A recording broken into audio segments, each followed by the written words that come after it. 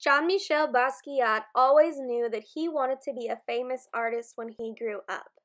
He was born and raised in New York City. His mom was Puerto Rican and his dad was Haitian. Together, they would listen to music, read poetry, and go to art museums. In his paintings, he uses a crown to represent important ideas or emotions. Here you can see he put a crown on top of a trumpet player. He really loved and enjoyed jazz music. He would also use a crown when he would sign his name on his artwork. Basquiat also loved to paint and draw people. Sometimes he would draw people he knew, people he saw on the street, or people he saw on television. He would draw them as he saw them or how he thought they were feeling. Lots of times he would only use a skull or a head to represent a certain person. Sometimes he would draw people he read about in books or famous people from the past. I got to see one of Basquiat's famous paintings when I went to the Seattle Art Museum. This is one of his untitled portraits. When I was there, what I loved the most was how many layers of paint he put on his artwork. You can tell that he worked quickly, but he would come back day after day and add more layers until he thought that his painting was perfect. You're going to be making a work of art inspired by this painting by Basquiat.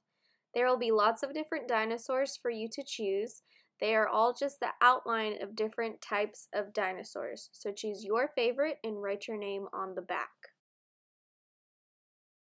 Once you've picked out your favorite dinosaur, you need to start picking out your favorite colors. You really only want to choose about 3 to 5 colors, and you should choose colors that are next to each other on the rainbow. These colors next to each other are called analogous colors. You could also choose one extra special color that's across from your favorite colors on the rainbow, so that it adds a little extra pop of excitement. After you've written your name on the back and picked out your colors and your favorite dinosaur, it's time to get your pastels ready. You want to make sure that they're clean by rubbing them on a piece of scratch paper till they're nice and bright and they don't look dirty anymore. Next, you're going to start adding color and lines, texture, and patterns to your paper. I like to start by just outlining some of my favorite parts of the dinosaur's shape. And maybe I can imagine how he would be walking or the type of direction he would be going. Sometimes I'll switch my colors up and maybe I'll add little zigzags or color in specific areas that I like. You can also drag your pastel on the side. Remember, pastels are much softer than crayons, so we want to be gentler with them. We want to go slow so that they do not break. And if you don't like using pastels, if you think they're messy or you're afraid that you're going to break them, you can use crayons instead.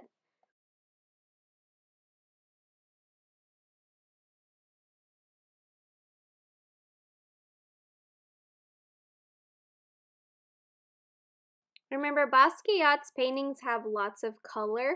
He has a lot of exciting lines. Sometimes he colors in areas and will layer things on top of each other. You don't have to have your shapes or your patterns next to each other.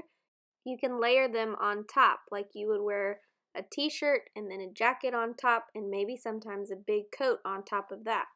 While you're drawing, you can think about all of the energy that Basquiat liked to draw and paint with. Was your dinosaur excited? Is your dinosaur happy?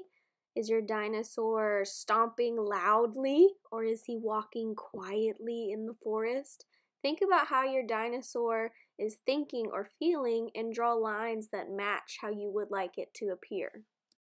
And you can also add a crown on top of your dinosaur like Basquiat does. The last thing we're going to do to finish our drawing is to paint the whole paper. Remember, you have to use your paint and your water gently. You need to make sure that your paintbrush has been cleaned out between colors. But again, we're only trying to use 3 colors at the most when we're painting. So if you choose blue, you could also use purple and you could also use green. But you don't want to use something way across the color wheel like orange or red because those colors are not going to look nice when they mix together. Be sure that you're using plenty of water. If you want your paint to be brighter, you can add more paint. And if you want your paint to be lighter, you can add more water. And you can paint right on top of your crayons and your pastels. They will stay exactly where you put them, and the paint will not stick on top of them. They'll roll right off like a rain jacket.